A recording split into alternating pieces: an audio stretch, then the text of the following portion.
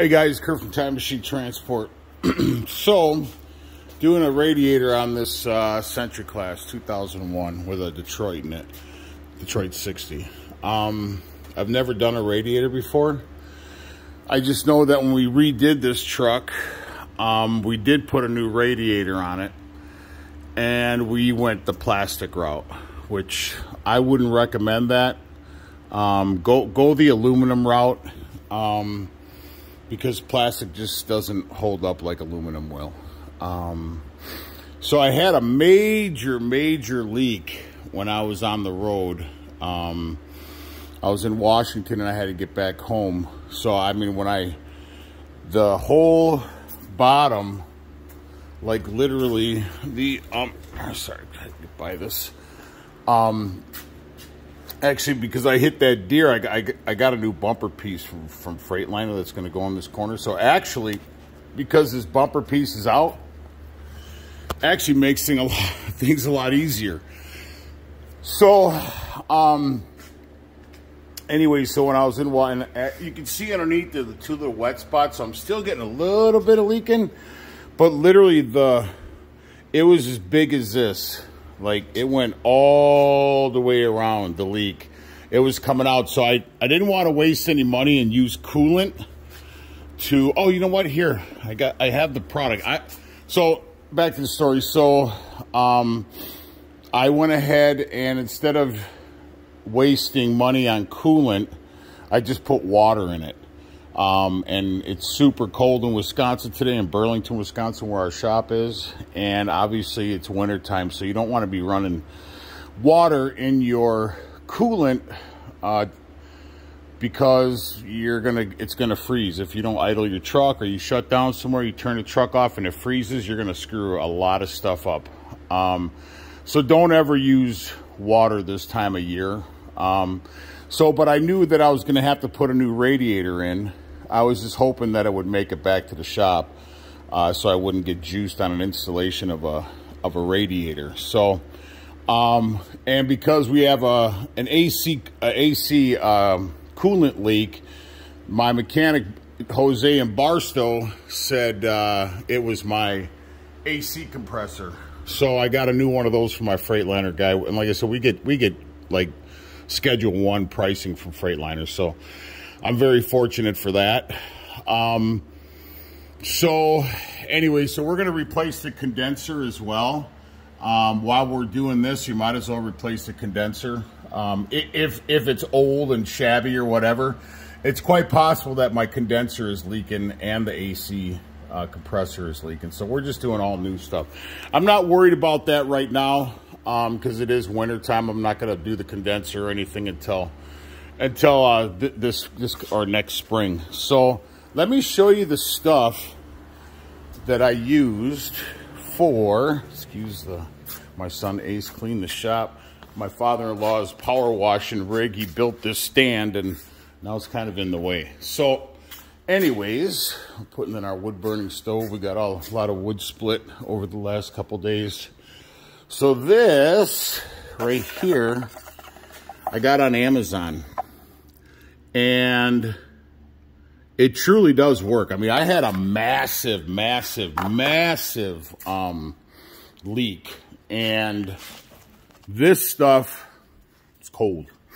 This stuff worked amazing, absolutely amazing.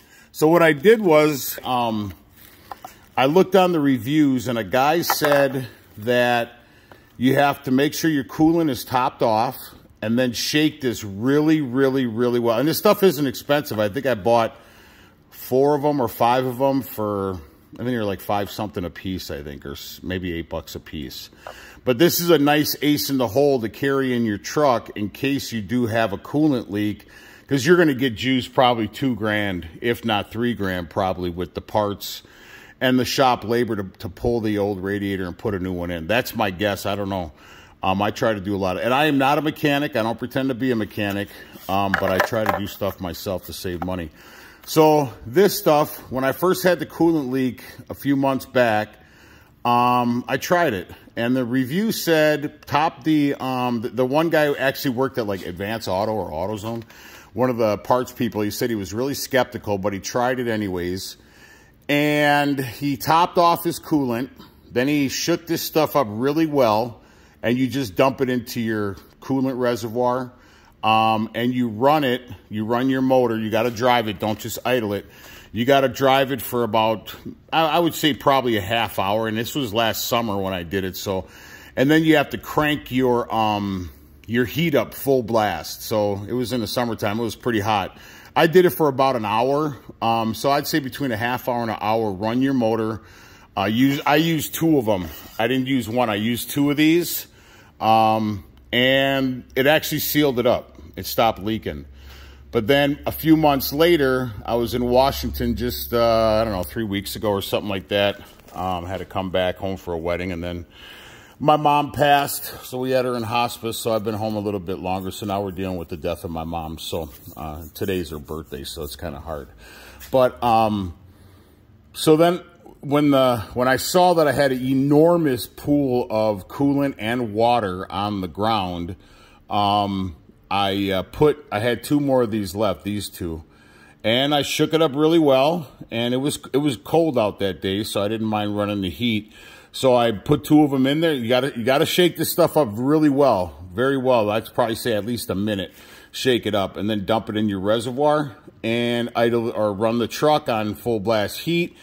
And I was able to run it for a few hours because it was cold out in Washington, and it sealed it up. It absolutely sealed it up. Not even, I mean, it looks like I have a small leak back, but anyway, so that's the stuff I used for the coolant leak, and it worked. But I'm a realist; it's not going to last forever.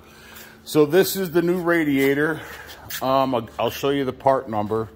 Now this is my price on this was $400 and something. If you just go to and I went on Amazon the first time to get that plastic radiator, and it was cheaper. But my parts guy said all we have is the aluminum in stock, and it was like almost $800 for the radiator. But with my discount, it was like $4 something. So this, like I said, I would recommend just doing the aluminum right away. Getting a call. And so it's that right there, but I don't think that that's the Freightliner part. I believe this is the Freightliner part here. That's your part number. So put it on pause and write it down. That's your part number for your radiator. Then if you are doing a condenser, which we are, this is your condenser, and there's a number there on the box. I don't think that's the Freightliner part, but I could be wrong. Or maybe it is. Yeah, that's the only number on the box. So it's got to be your part number, or just call, if you're ordering this stuff online, just call Freightliner. Tell them, ask them if they have one in stock. And this, what I do is I'll just tell them, hey, listen, I mean, I get really good prices, so I don't really buy stuff on eBay or Amazon hardly anymore. For parts, that is. Just tell them, hey, listen, I need a radiator or a condenser or whatever. And they say, yeah, they have one in stock, whatever. Then what I say is, can you give me that part number so I can write it down for my records when I come in, I can verify. They're like, oh, yeah, sure. They give you the part number, and then you just go and you search it somewhere else. Why pay that heavy-ass dealership price if you don't have to? So let's do... So you're going to want to open up your hood for the obvious. And what I did is I built a little stand to bring the radiator up so my straps are slack in it. Because if you're doing this by yourself like I am, you're not going to be able to push that hood up and try to re-bolt it down. So I know I have an air cooler here that I have to disconnect. So I got to obviously disconnect the condenser, the air cooler, and then that's going to get me to the radiator. Also, I have a broken belt right there, so I'm putting 3 new belts on. I'll give you the part numbers on those belts. So I got to pull the fan shroud, pull the radiator, and so on and so on. But before you do that, like I said, prop your hood. get a couple empty buckets, and down here you're going to get a channel locks, and you're going to go ahead and just grab that. It's a spring clip, and put a bucket underneath here so you can drain all your coolant out. Because you're going to want to drain your coolant or you're going to have a big mess. And then on this side, I'll go ahead. Now, I do have new AC condenser or AC high pressure lines that I got from Freightliner. So the problem is this bolt here is stripped out. So I'm just cutting this with a tin snip or a cutting wheel. I'm not even messing with it. I'm just going to cut it and then remove it. And then once spring comes, I'll put that all back in. So, but yeah, that's what I'll do is I'll do a part 2 video and probably a part 3 video to let you know what the size. I mean, I don't think I need to do the sizes or whatever. I'm sure every truck's not the same, but I'm sure they're pretty similar, all trucks with the radiator itself. But you can see this is all plastic, and the core itself is aluminum, but all this other stuff is plastic. So it's really, like I said, it's smarter to go the aluminum route.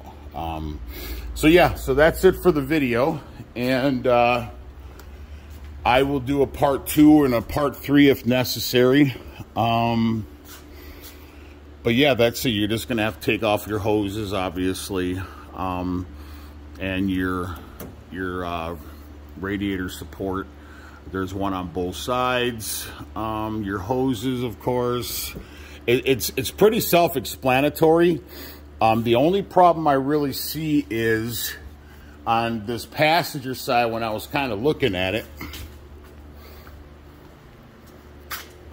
This right here, that's going to be a pain in the ass to try to remove that. So I don't know what I'm going to do there, because I'm going to have to take this whole entire bracket off, and that's going to be no bueno. So I don't know what I'm going to do on that part there. So I will figure it out and let you guys know what I did.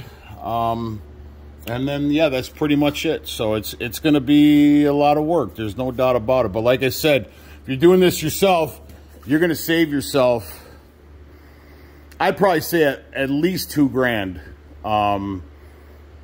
$2-3 grand with the parts if you do it yourself, and if you get a good pricing from Freightliner. So anyways, that's it. This is part 1 of probably 2 or 3 videos. Please like and subscribe to the channel. Ciao.